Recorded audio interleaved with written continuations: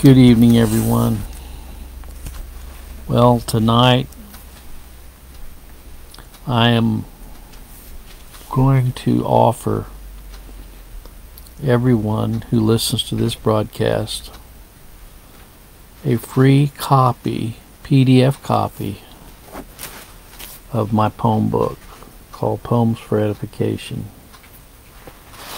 Actually, it's volumes 1 through 5. A number of years ago, I enjoyed writing poems. I haven't written poems for about 3 or 4 years, but I did enjoy that period of my life.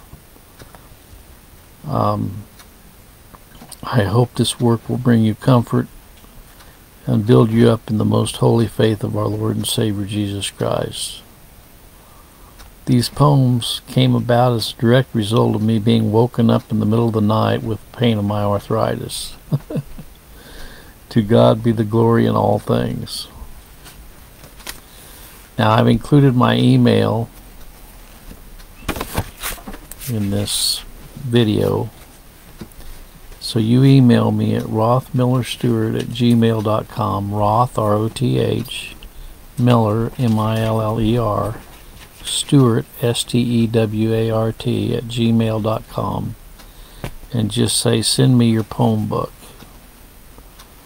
And when I get it, I'll send you a PDF copy of this book. This book has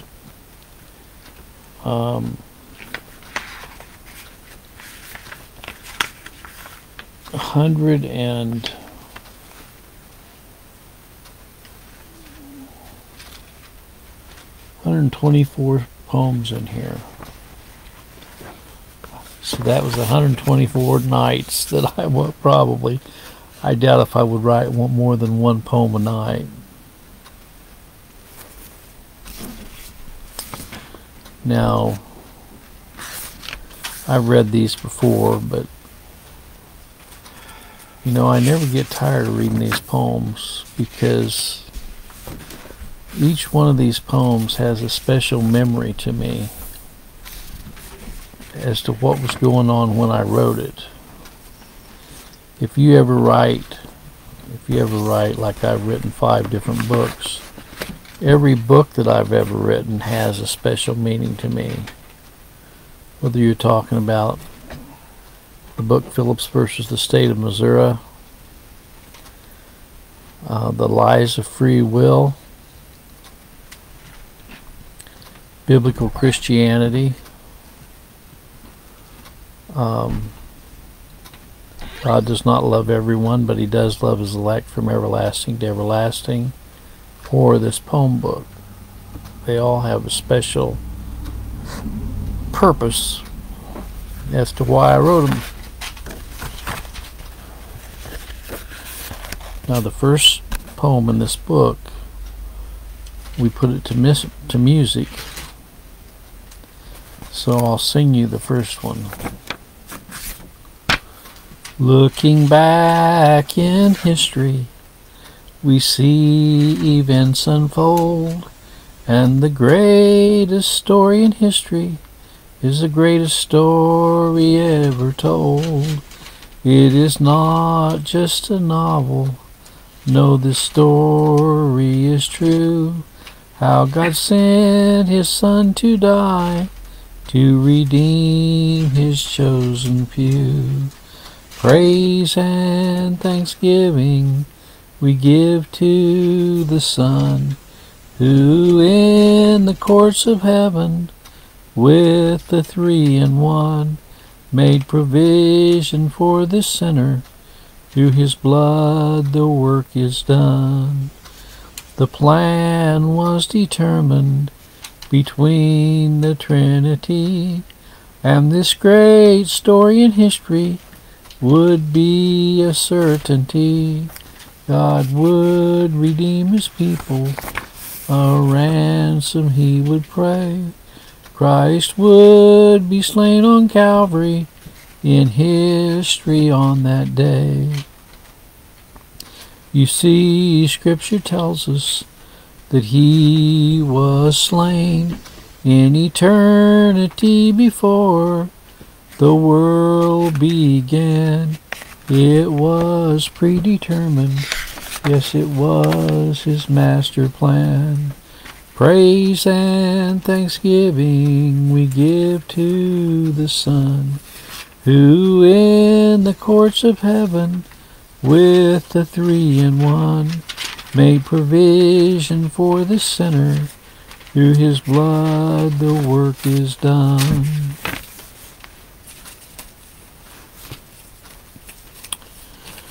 Well,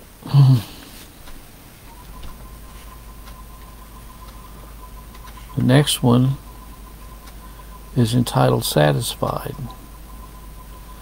Satisfaction comes from knowing that within my heart and mind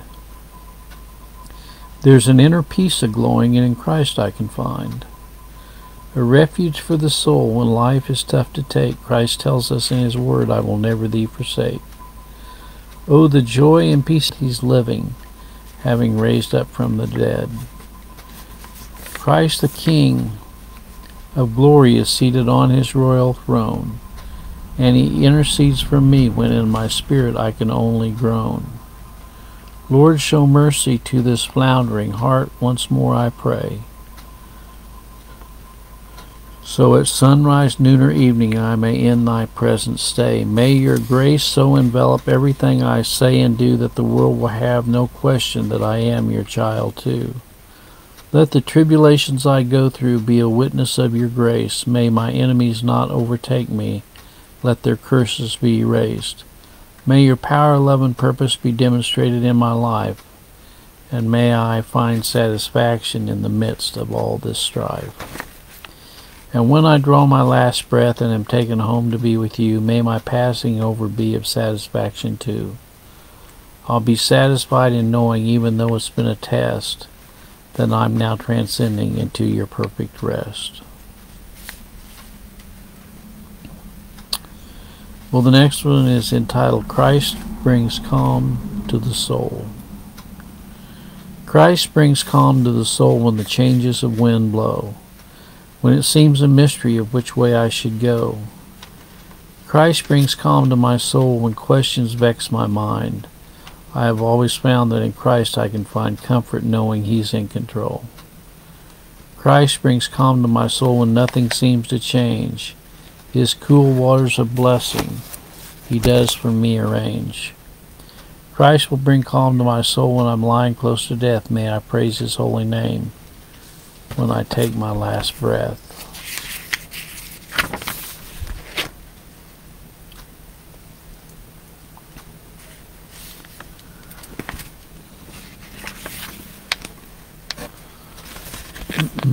Well, there's a lot of poems in this poem book.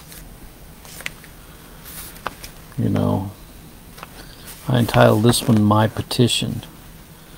Dear Lord, the reins of my heart are in your hands. When troubled waters are before me, my enemies obey your command. Who can in thy holy presence stand? But those whom thou hast delivered with your mighty hand, and chose them in Christ before the world began. My hope rests in your finished work and in your Son, who gave his life a ransom for many, to rescue their souls from death for eternity. What a delight as I trust in your grace and mercy to think that you have chosen me to raise me from death to life and set my soul in Christ at liberty.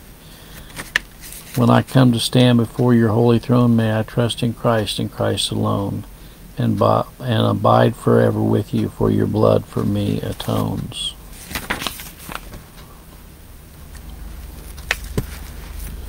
The next one is entitled God's Love. When I think of God's love and what he did for me by dying on the cross unconditionally, I am sometimes overwhelmed in my mind and in my soul why this precious Savior would even care to give himself on Calvary for my life to spare. He could have gone about doing other things, like watching the angels or listening to them sing. But to come to this sin-cursed earth and to die for me is the greatest expression of love that I will ever see. How can I thank you, Lord, for being oh so kind to realize that before creation you had this worm in mind? To come and shed your blood and endure such scorn and pain should cause me to give you praise in an eternal refrain.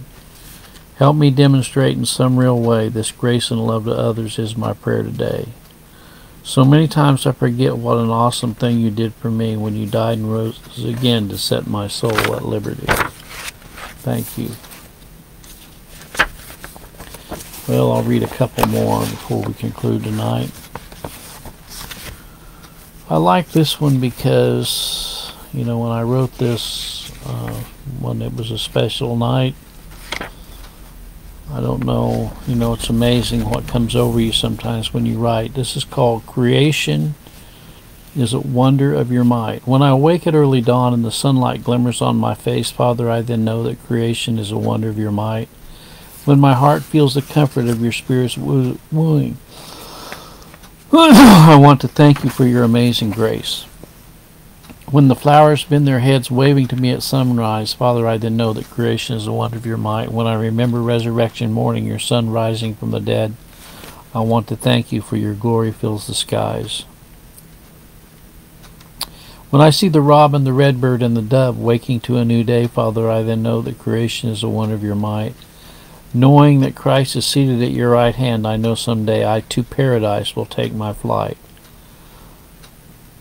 When the squirrels rise early playing in the trees, Father, I know that creation is a wonder of your might. I then know that I can do all things through Christ that strengthens me. And thank you again for your love shown on Calvary. When I see and hear the waters of a creek on the mountainside, Father, I then know that creation is a wonder of your might. And the water and the blood that flowed from your riven side reminds me to be so thankful for the day for me you died. And in the early morning when the sun begins to set, and in the early evening when the sun begins to set, Father, I then know that creation is one of your might. As the cool breeze blows and the robin returns unto her nest, the rest I have in Christ, your perfect sacrifice was met.